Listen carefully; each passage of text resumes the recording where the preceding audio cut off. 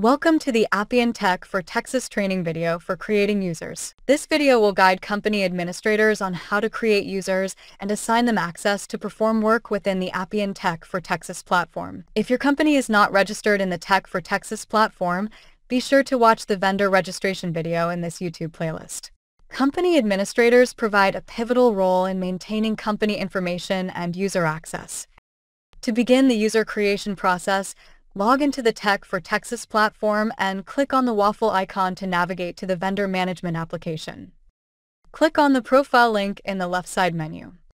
In the Summary tab, review your company information and click on any edit icons to update existing information. Click on the Users tab to view the associated users for your company. To create a user, click on the Create User button. Enter the first name, last name, and email. Choose a user type of either administrator or point of contact. Points of contact cannot edit company information or create other users. A point of contact can be assigned to perform work on behalf of your company, such as submitting vendor sales reports or responding to opportunities from DIR. Click Create when done. An email will be sent from admin@texasdir.appiancloud.us to the contacts listed email with their system-generated username and temporary password. Company administrators are expected to maintain staff access under their company and create or deactivate users as needed. Click on the Deactivate icon next to listed users to remove their access. There are no limitations to the number of users associated to your company. If your company has a contract with DIR that requires a monthly VSR, administrators can assign users to a contract to begin the reporting process.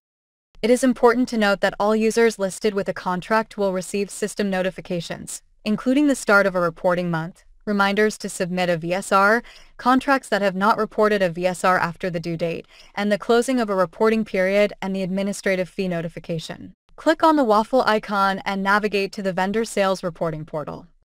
In the left side menu, click on the Contracts link to view all contracts associated to your company. Users that are assigned to a contract will have access to submit a VSR and will receive system emails regarding important contract notifications. Click on the contract number to navigate to the Contracts Summary page. Next, in the top right corner, click on the Update Related Users button. Click on the drop-down menu to select users that were created in the vendor management application and assign them as a vendor contract manager or vendor sales contact by clicking on the appropriate button. Remove user access to a contract by clicking on the minus icon next to a user's name. Click Close when complete. Please be sure to view other training videos in this series on the DIR YouTube channel to learn more about the Appian Tech4TX platform. You can also contact DIR at tech4TX@dir.texas.gov with any questions. For contract-related questions, contact your assigned DIR contract manager.